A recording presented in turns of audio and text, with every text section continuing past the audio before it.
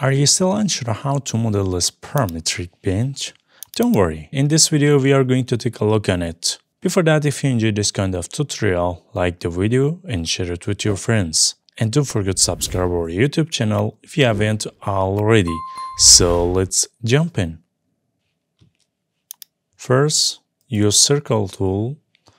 Let me change the number of segments by 100 and draw a circle by 70 centimeter radius like this, and use rectangle tool. Draw a rectangle right here by 50 centimeter, 90 like this. Now select the below edge and press Ctrl to take a copy by 35 centimeter like this. Use arc tool. Let me change the number of segments by 50 and draw a curve right here like this, and also another curve right here. Let me floating here like this, and another curve.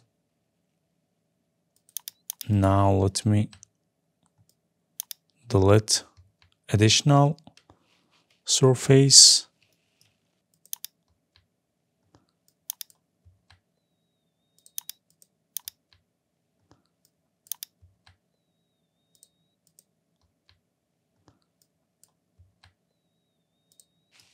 And again use arc tool and draw an arc here too. And let me delete here too, like this. Now use push pull, extrude by 2 centimeter. Select all, make it component. Click on create like this. Now select this surface. Use this plugin components with this option patch array. Click on it. First you should click on this edge like this, then our shape like this. And also you can determine the number of that like this.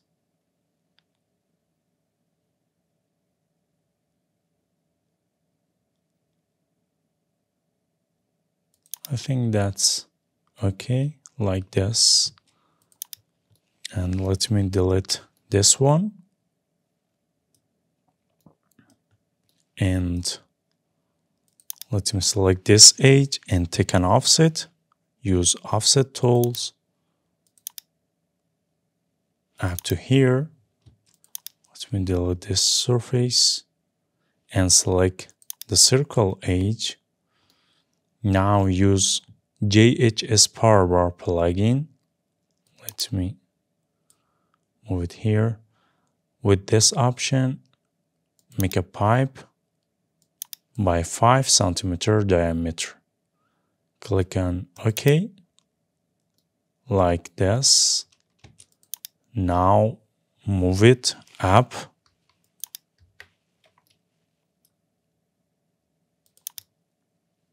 like this.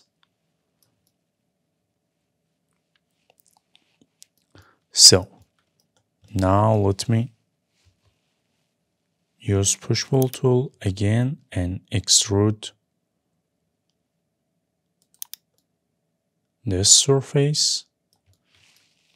Take an offset on it by 10 centimeter and also extrude here make a flower place. So now let's float this corner. Use bevel plugin. Just click on this edge again, like this.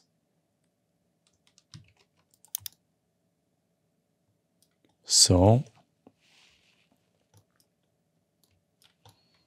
and also let me put the material here, like this, and let's take a render with Inkscape.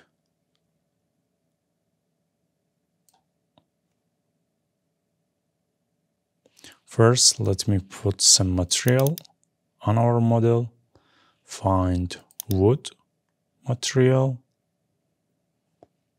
For example, this one. Click on import selection.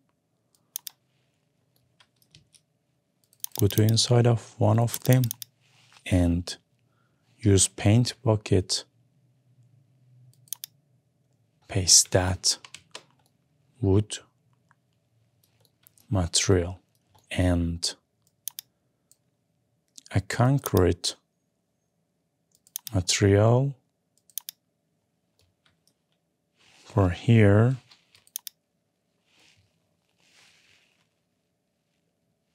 Let me do it again.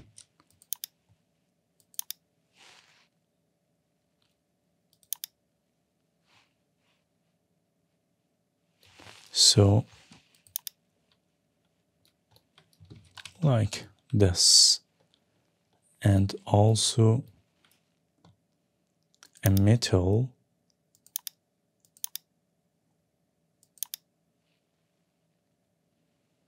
for this pipe.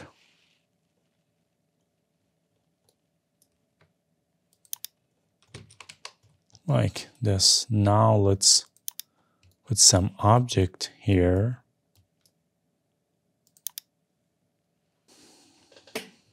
Find tree, vegetation,